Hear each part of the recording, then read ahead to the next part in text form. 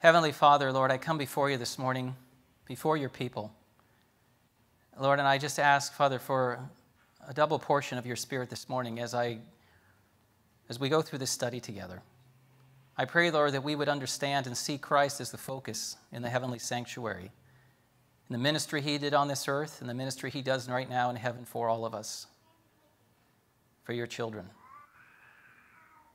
Father, please be with us as we study this morning. Fill me with your Spirit. Thank you, Lord, for hearing. Thank you, Lord, for answering. In Jesus' name I pray. Amen.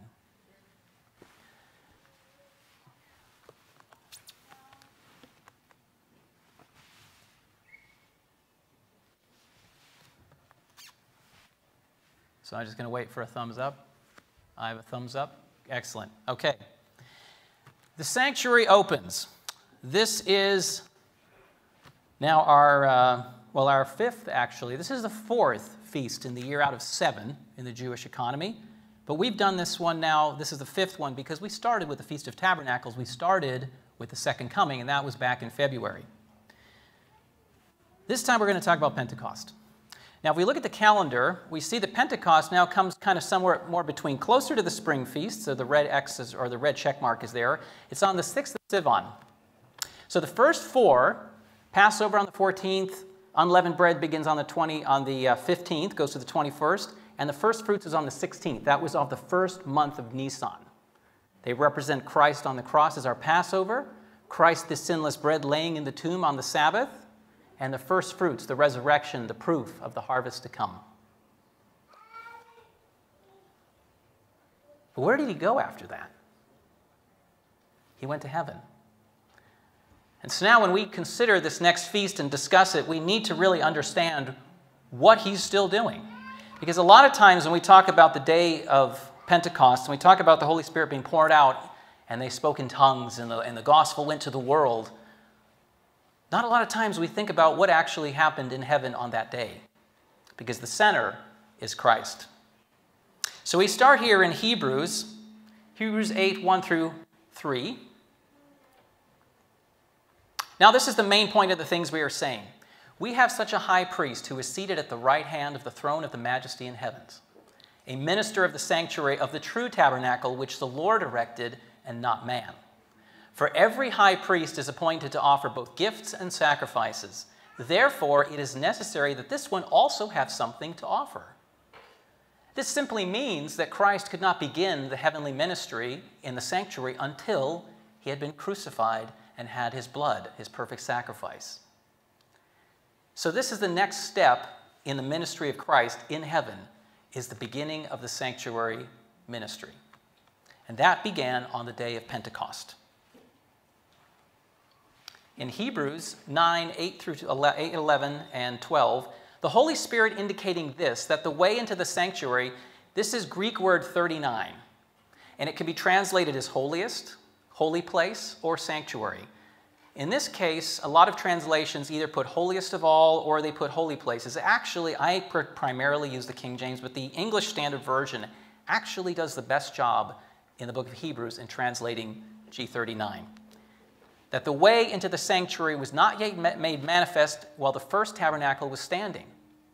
Everything that took place through the Jewish economy through the year, every year, that same cycle was speaking of a time that would come in the ministry of Christ on this earth that would happen once through history. One sacrifice, one resurrection, one outpouring at the beginning of the gospel, ministry in heaven. Then we're going to go through the rest of the feast. But this all had to happen after he came. But Christ came as a high priest of the good things to come, in the greater and more perfect tabernacle, not made with hands, that is, not of this creation.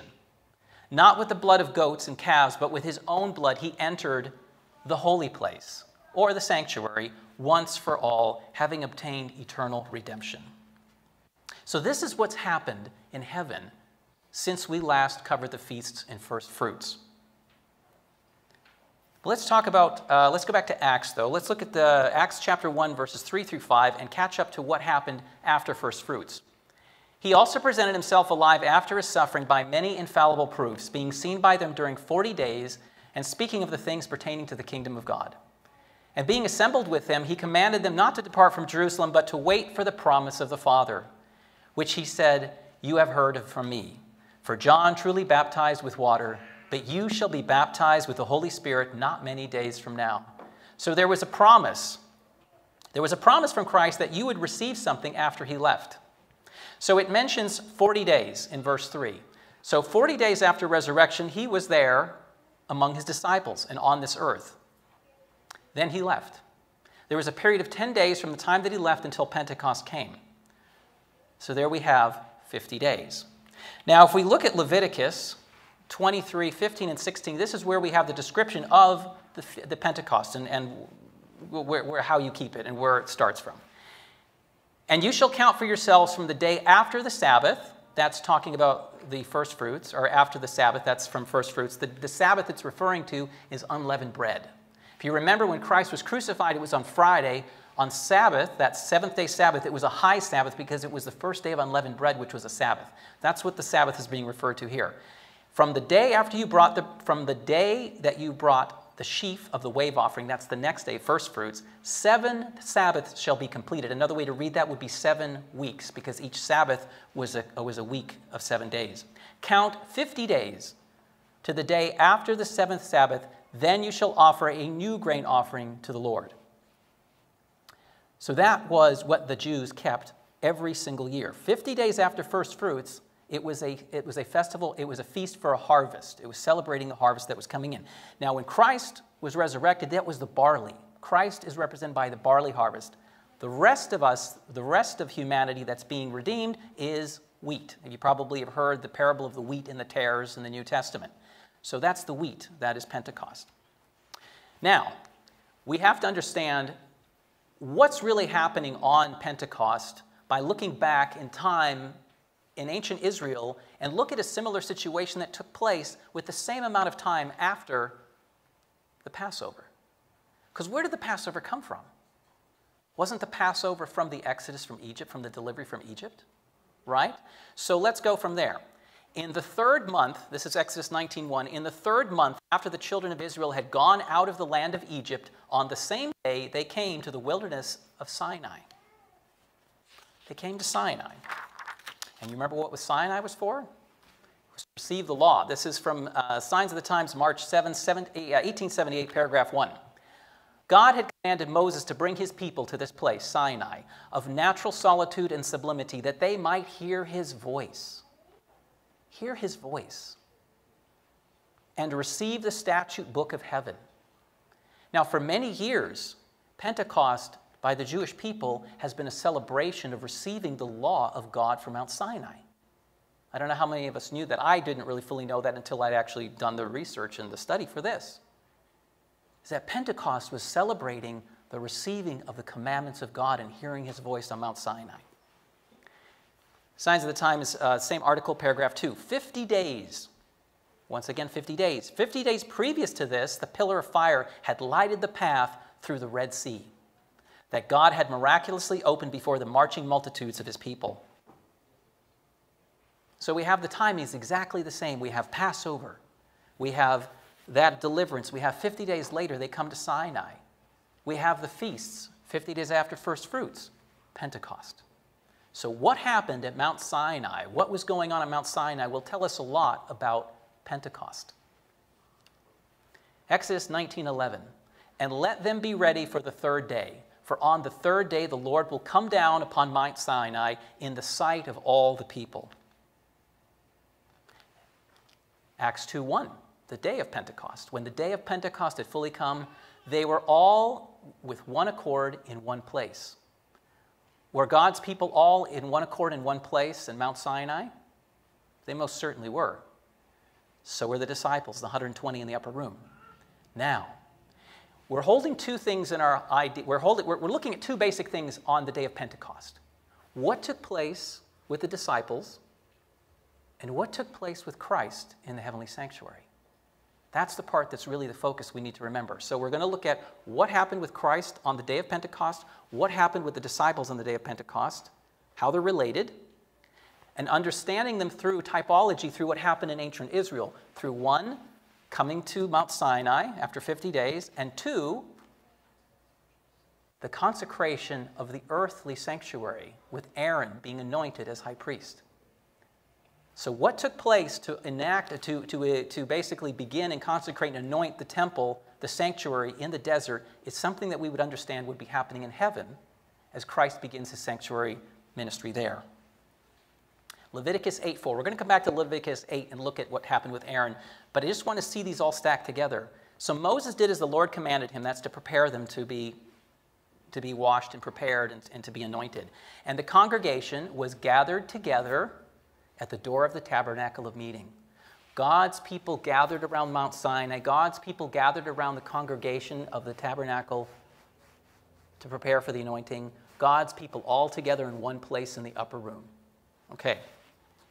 So let's go back and look at what took place at the time for Mount Sinai. Exodus 19, 10 through 11 and 14. Then the Lord said to Moses, "Go to the people and consecrate them today and tomorrow, and let them wash their clothes." Think about that. There's what took place in the Old Testament in Israel gives us a type of what takes place spiritually in the future. So what is God's people, what's happening to them? They're being cleaned. They're being prepared to meet God. Wash their clothes, consecrate them. Let them be ready for the third day, for on the third day the Lord will come down upon Mount Sinai in the sight of all the people. So Moses went down from the mountain to the people and sanctified the people, and they washed their clothes. They were preparing to meet God. This was the preparation of ancient Israel at Sinai. Acts, the apostles in the upper room, Acts 1, 13 and 14. And when they had entered, they went into the upper room where they were staying. And then it lists a bunch of names. These all continued with one accord in prayer and supplication with the women and Mary, the mother of Jesus, and with his brothers. Now, what took place, though, in that time? This is from Acts of the Apostles, page 36 and 37, paragraphs 1 and 2. As the disciples waited for the fulfillment of the promise, they humbled their hearts in true repentance and confessed their unbelief. These days of preparation were days of deep heart searching. So when we look at all these things together, what were God's people doing at Mount Sinai? They were preparing, they were consecrating themselves, they were washing. They were just coming out of Egypt. They were learning what it meant to be holy before God, to be sanctified before God. They were learning. The apostles, what were they doing? They were doing the same thing. They had more understanding than the Jews did, than God's people coming out of Egypt at that time, but they were doing the same thing because it represented a spiritual cleansing that they needed to have before they met Christ or before they were anointed. They humbled themselves. But now let's talk about Aaron, because this is what would be happening with Christ. Leviticus 8, 6 through 10 and verse 12. Then Moses brought Aaron and his sons and washed them with water. And he put the tunic on him, girded him with the sash, clothed him with the robe, and put the ephod on him. And he girded him with the intricately woven band of the ephod. With it tied the ephod on him. So he's being strapped on these ornaments of the sanctuary, these robes, these things that signified his position as high priest, representing Christ to come. Then he put the breastplate on him. This breastplate had 12 precious gems in 3 rows, and they were all the names of the tribes of Israel. So what was on the chest? What was on the heart of the high priest? It was all of his people. Christ is wearing the burden for his people's salvation on his chest. They put the breastplate on him, and he put Urim and Thummim into the breastplate, and he put the mitre on his head. Also the mitre on its front, he put the golden plate, the holy crown, as the Lord had commanded Moses. He was crowned. He was crowned. As also Moses took the anointing oil and anointed the tabernacle and all that was in it and consecrated them. And he poured some of the anointing oil on Aaron's head and anointed him to consecrate him. Christ was crowned and he was anointed. In Revelation 5:6, we have a brief glimpse of him in heaven after the crucifixion and his ascension. And I looked, and behold, in the midst of the throne, and the 4 living creatures in the midst of the elders, stood a lamb as though it had been slain. He appeared before his Father and before all of heaven to become our high priest on that day of Pentecost. In Hebrews 5, verses 1, 4, 5, and 9 and 10, for every high priest taken from among men is appointed for men in things pertaining to God, that he may offer both gifts and sacrifices for sin. And no man takes this honor to himself, But he who is called by God, just as Aaron was, so also Christ did not glorify himself to become high priest. So there we have, you can see scripturally, you can see when we're talking about Aaron, we're talking about a type of Christ to come to be anointed in the most holy, anointed in the sanctuary. And having been perfected, he became the author of our eternal salvation to all who obey him. Called by God as high priest according to the order of Melchizedek. Now, Melchizedek was a very interesting character we don't know a lot about in the Old Testament. Abraham met him, and Levi paid tithes while still in his loins, which is another, that's righteousness by faith and corporate identity. But Melchizedek, the name means, what does it mean? King of peace. Melchizedek was the king of Salem. Salem means peace. He was the king of peace. But he also received tithes, which means that he had to be a man of God, a priest. So he was a priest and he was a king. And so is our Lord and Savior. Now in Psalm 133, verses 1 and 2, we have an interesting description recorded there of what took place when Aaron was anointed. Behold, how good and how pleasant it is for brethren to dwell together in unity. Isn't that what they did when they came together on the Feast of on the Pentecost? Isn't that what they did around Mount Sinai? Isn't that what they did when they consecrated Aaron? It is like the precious ointment upon the head that ran down upon the beard, even Aaron's beard, and it went down to the skirts of his garments. When Aaron was anointed, the oil of anointing flowed all the way down to his feet. And remember that Aaron is a type of Christ, representing what will take place when Christ is anointed in the actual cosmic plan of salvation. Ephesians 5:23. For the husband is head of the wife, also Christ is head of the church, and he is Savior of the body. So Christ, anointed, is the head. His body, his church, is below him. It's his body.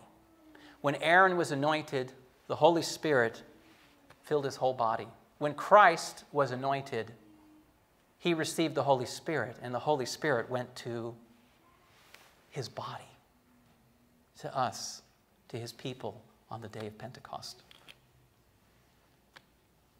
The day of Pentecost had fully come. They were all in one accord in one place. And he poured out some of the anointing oil on Aaron's head and anointed him to consecrate him. And all God's people, the 120 in the upper room at that time, were anointed with the Holy Spirit.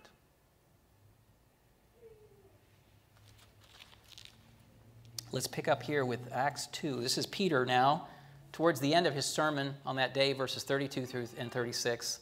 This Jesus God has raised up, of which we are all witnesses. Therefore, being exalted to the right hand of God, he's right there right now, having received from the Father the promise of the Holy Spirit, he poured out this which you see, which you now see and hear. Peter understood, filled with the Holy Spirit, exactly what happened in heaven, that Christ had been anointed as the high priest for his people. Therefore, let all the house of Israel know assuredly that God has made this Jesus, whom you crucified, both Lord and Christ, both King and anointed. Christ means anointed, anointed priest.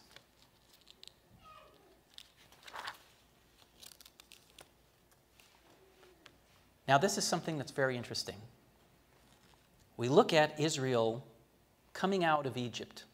We know that they are God's people in the type, in the historical type, coming out of Egypt, being delivered, and then coming to meet him on Mount Sinai. And this is Paul in Corinthians 10, verses 1 through 4. Moreover, brethren, I do not want you to be unaware that all our fathers were under the cloud and all passed through the sea. All were baptized into Moses in the cloud and into the sea. And who is Moses in the Bible? A type of Christ. They were all baptized into Moses in the cloud and the sea, and all ate the same spiritual food. And what was that spiritual food? They literally received bread from heaven. Were not the disciples baptizing in the name? Was not Christ himself baptized? Did not Christ give to his people this bread that was broken, his body? You have communion. You have communion being represented here in type. They all drank the same spiritual drink. Drink this cup, this blood. This is my life that's laid down for you. They drank water that came from a rock. For they all drank that spiritual rock that followed them, and that rock was Christ. So you have this great symbolism of God's people coming out of Egypt, being baptized, being given communion, and then preparation to be anointed by Him. And that's exactly what happened with the disciples. Now let's look at what God said to Moses to tell his people at this time. This is Exodus 19, verses 4 through 6. You have seen what I did to the Egyptians, and how I bore you on eagle's wings and brought you to myself. Now therefore, if you will indeed obey my voice and keep my covenant, then you will be a special treasure to me above all people, for all the earth is mine. And you shall be to me a kingdom of priests, a holy nation. These are the words which you shall speak to the children of Israel. That's what he said about his people at Mount Sinai. Special treasure, kingdom of priests, a holy nation. And let's take a look in the New Testament, Peter, 1 Peter 2, 9 and 10, talking to the Christians, the new Christians. But you are a chosen generation, a royal priesthood, a holy nation, his own special people, that you may proclaim the praises of God, of him who called you out of darkness into his marvelous light, out of Egypt and into the wilderness to dwell with him in tabernacles. You have a royal priesthood, a holy nation, his own special people, the same things that God told Moses to say to his people then, Peter is saying to God's people today. Verse 10, who were once not a people, but are now the people of God, who had not obtained mercy, but now have obtained mercy. That message is still to us today. Called out of the world, anointed with his Spirit, a royal priesthood, a holy nation, his own special people.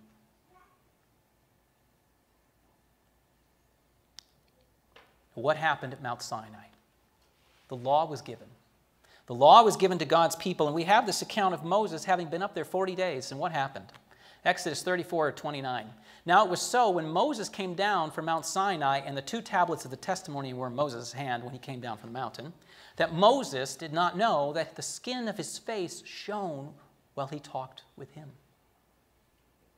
Christ's presence in Moses, his skin reflecting the glory of God. What happened? He received the law of God. 2 Corinthians 3:18, we all, as a Christian, this is our experience. We're supposed to be our experience. We all, with unveiled face, beholding as in a mirror the glory of the Lord. That's in here. Are being transformed into the same image from glory to glory. And how is it done by? Just as by the Spirit of the Lord. And what was poured out on Pentecost? The Spirit of the Lord. So now the law of God is a transcript of his character. That's Christ's Object Lessons 305, paragraph 3. So what was Moses receiving? He was receiving the character of God. He was in the presence, and by beholding, he was becoming changed into his likeness, recreating the image that he created us in originally. And he mentions this in the Old Testament even, of this new covenant, Jeremiah 31:33. But this is the covenant that I will make with the house of Israel after those days. And so who is that today? That would be us, his own special people, a royal priesthood. This is the covenant I will make with you today, he says the Lord. I will put my law in their minds and write it on their hearts. And I will be their God, and they shall be my people. And how does he do it? Just as by the Spirit of the Lord and by beholding him in his word. This is what Mount Sinai represented. Now, for many years after, of course, the Jewish people always celebrated this day as the day that they received the law of God. And what is the law? A transcript of his character. Celebration of God writing the law in our hearts. Now, the promise he made in a couple of places to wait for the Holy Spirit are here. Luke 24:49. Behold, I send the promise of my Father upon you. And tarry in the city of Jerusalem until you are endued with power from on high. Power coming down from on high to you. Matthew 3:11. I indeed baptize, this is John the Baptist, I indeed baptize you with water into repentance, but he who is coming after me is mightier than I, whose sandals I am not worthy to carry. He will baptize you with the Holy Spirit and fire. Acts 1:8. But you shall receive power when the Holy Spirit has come upon you, and you shall be a witness to me in Jerusalem and all Judea and Samaria and to the ends of the earth, even in Kelowna. It's the promise of the Holy Spirit. But what does it say? It says from on high, from down to us, and fire. Let's take a look at what happened that day.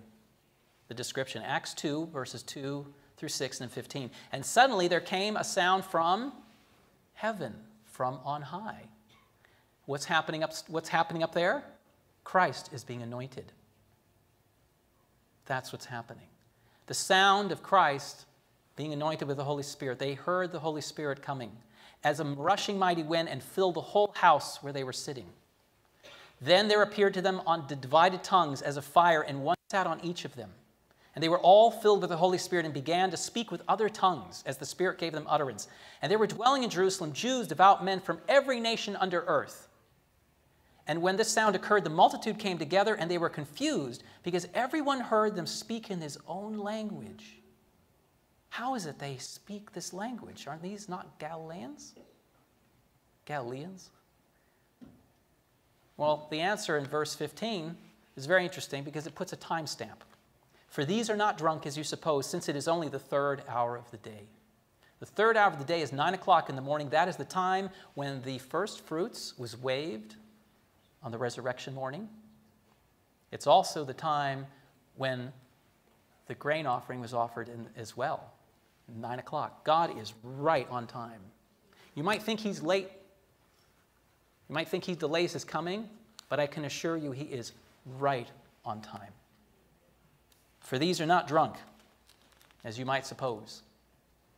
It's only the third hour of the day. Now let's go back and look at Mount Sinai. Let's look at the description of what happened at Mount Sinai. Exodus 19, 16, and 18. Then it came to pass on the third day in the morning that there were thunderings and lightnings. Now Mount Sinai was completely in smoke because the Lord had descended upon it in fire. From above, coming down, fire. Its smoke ascended like the smoke of a furnace, and the whole mountain quaked greatly. Now we have this description of the Holy Spirit being poured out in Acts 4, a little bit later in the story in the time of Christ. Acts 4:31, and when they had prayed, the place where they were assembled together was shaken, and they were all filled with the Holy Spirit, and they spoke the word of God in boldness. Were they not speaking the word of God in boldness on the day of Pentecost? Right? So the Holy Spirit being poured out, fire, speaking in tongues, God's word being proclaimed with boldness. Now let's look at what happened at Mount Sinai again. But this is the recounting of what happened in Deuteronomy. Deuteronomy 4:33 and 36. Did any people ever hear the voice of God speaking out of the midst of the fire, as you have heard and live? Out of heaven he let you hear his voice, that he might instruct you on earth. He showed you his great fire, and you heard his words out of the midst of the fire. Did not God's people speak the words of God at Pentecost, and they heard the words of God being spoken through them? The Holy Spirit, right? Very similar things happen. Now, this is what's really interesting. In Jewish historical tradition, they understand that when God spoke commandments on that day at Pentecost, this is what they recorded in their history, that God spoke in 70 languages at once.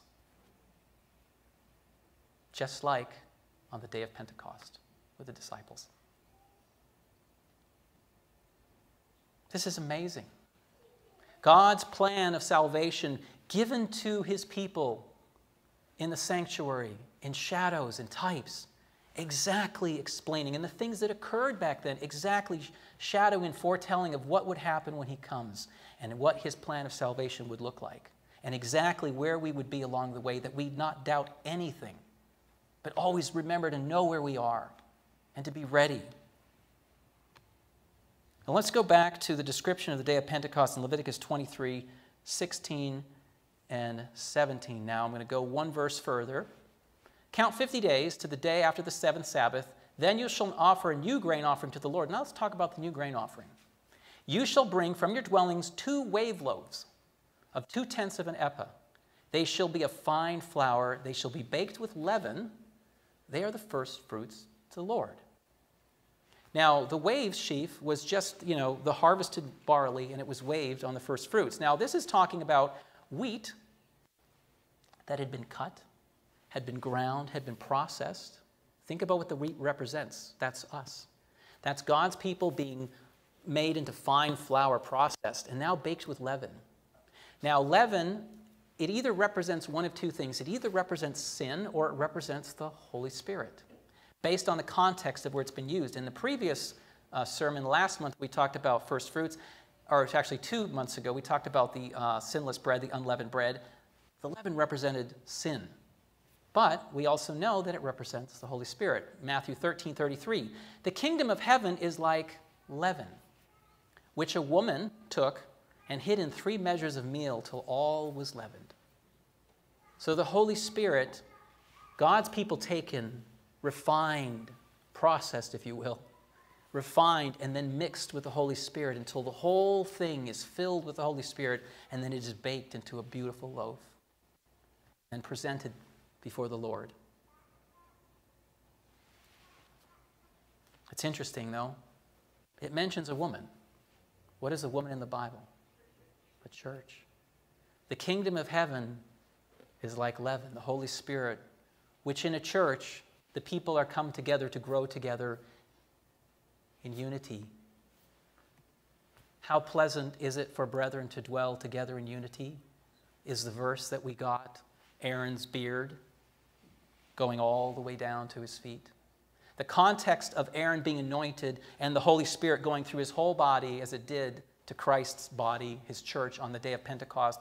The verse before it says, brethren, to dwell together in unity. The Holy Spirit is a unifying force. It is a force, it is a power, it is God himself in his people, recreating the image of God in man again, writing the law of God, his character, into your hearts. The plan of salvation. Now it says 2 loaves. Why do you think it's 2 loaves? Why not just 1 loaf? Why 2? I have people here. They're quiet. They're behind masks. Maybe they're not supposed to talk. 2 loaves. Well, let's look at Acts 2, 41 and 47 and see what happened that day, because there was a harvest. There were first fruits that day. Then those who gladly received his word were baptized, and that day about 3,000 souls were added to them, and the Lord added to the church daily those who were being saved. That makes sense for it to be 1 loaf. But what about the second loaf? Well, we have to understand that the day of Pentecost actually is a type of what will also happen at the end. Because remember, Pentecost is about the sanctuary in heaven being opened and being consecrated, and the plan of salvation now moves to the holy place, and Christ is now our high priest there. It's the beginning of his ministry in the sanctuary. But when it comes time for him to close his ministry in the heavenly sanctuary from the most holy place, the Holy Spirit will be poured out again. The Holy Spirit comes in the beginning, and it comes at the end, the early rain and the latter rain. Joel 2, 28 and 29, and it shall come to pass afterward that I will pour out my spirit on all flesh.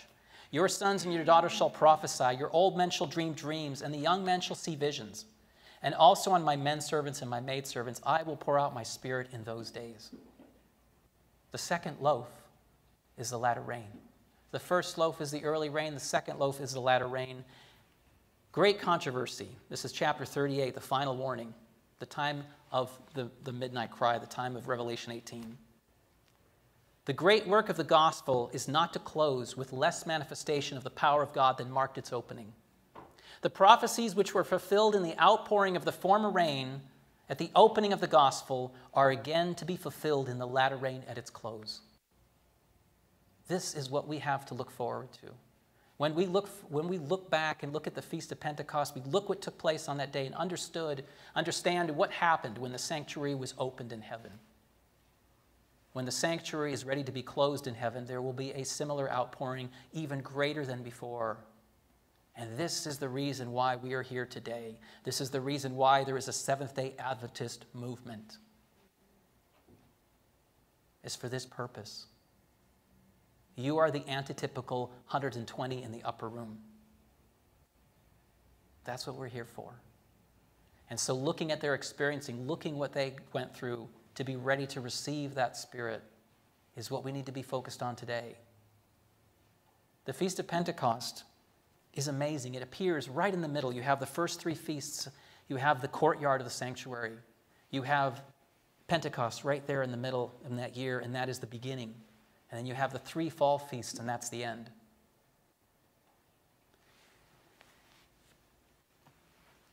Let's finish with this verse. This is a verse that we did the Feast of Tabernacles first in this series back in February. We started with the second coming. And there we talked about on this last day, the great day of the feast, Jesus stood and cried. That was the Feast of Tabernacles. He was there. That was the day. That was the great day. That represented the marriage supper in heaven. That last day of the great feast, he stood there and he said, if anyone thirsts, let him come to me and drink. And behind him there were they were doing the water ceremony, the pouring out of the water and the wine, representing the Holy Spirit, the Spirit and the blood, the wine, his life. And 6 months later, he would be on a cross, and they would be literally fulfilled as the spear would pierce his side, and out would flow water and blood. So here's Christ on the day of Feast of Tabernacles, the great day of the feast, and he's talking about something, he's referring to something behind him as a symbol of what was going to happen on the Passover. But now verse 39. But this he spoke concerning the Spirit, whom those believing in him would receive. For the Holy Spirit was not yet given, because Jesus was not yet glorified, anointed, crowned. You have three feasts in those verses. On the day of the Feast of Tabernacles, the great day, the sacrifice, referring to the outpouring of the Holy Spirit in his beginning ministry as the high priest in heaven. I think it's amazing. You know, we talk about the gospel, and the world talks about the gospel, all the churches, but unless you really see the depth of the sanctuary, what it means and what he's doing, there's so much that's missing from the gospel that's in the world today. If you look at all that, this is not about feast keeping. There's no need for this. It's all been fulfilled. But what was fulfilled, what's being fulfilled, tells us exactly where we are today and what we are to do and what our experience should be like. To understand what it is to partake of the sinless bread. To look at first fruits and the promise of the resurrection and the new life. Not just a physical one, but a spiritual one. A literal change of heart. And the promise of the Holy Spirit that was given to us, to his people on that day, is still available today. When we ask for the Holy Spirit, we are asking for the same outpouring that the disciples received. The one that is to come is to be greater than that. The latter rain is what fully ripens the harvest. This is where we're at. We are at that place when we need to really begin to pray and seek for the latter rain. We can see the world, we can see it grinding to a halt. We can see lockdowns and restrictions and nations warring against, ethnos against ethnos. We see civil war issues. We see ethnic fighting. We see a lot of disunity. But where are we to appear? Are we not to appear to God in front before him as a people united? As the 120 were in that upper room on the day of Pentecost to finish the work. That's where we are.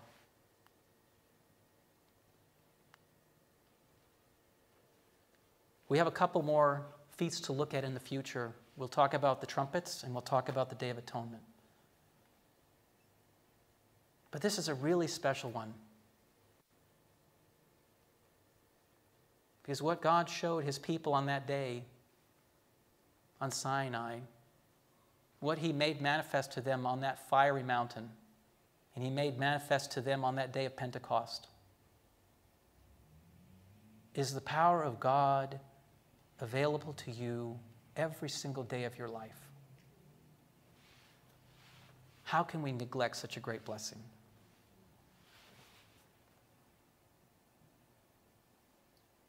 It is my prayer that we will seek him with hearts that are hungry, with hearts that are thirsty, because the promise is clear that he will give to drink if you are thirsty. Heavenly Father, I ask, Lord, for this people, your people, to receive of this Spirit that you promise.